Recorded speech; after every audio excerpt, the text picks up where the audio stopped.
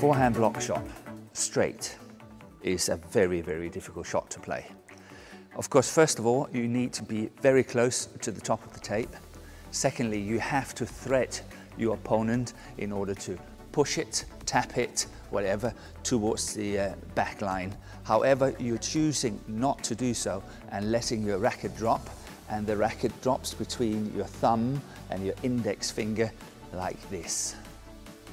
So the threat is, of course, the attack on the body or attack down the line, whatever, but not doing that, but choosing to let the racket drop between your thumb and your index finger and play a drop shot very, very tight to the net.